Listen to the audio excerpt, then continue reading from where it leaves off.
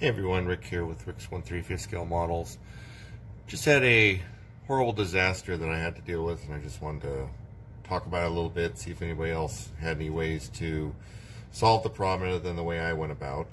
I'm in the process of building this Hobby Boss LKW 7-ton MAL Lars 2 truck, and here's where I'm at this point on the vehicle.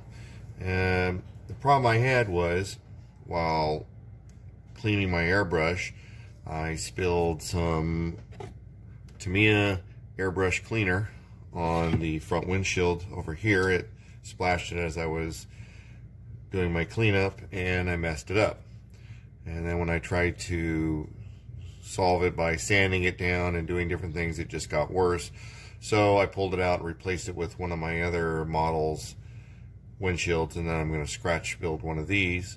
But my question to anybody is, anybody else had this problem and knows a way to solve this without having to just scratch out the piece? This being flat is pretty simple to solve, but if it was on another part of the model, something that's more conformed or something, it wouldn't be as easy to scratch out. If anybody had a way to solve it other than sanding it down some real fine sandpaper and then using a polish or something.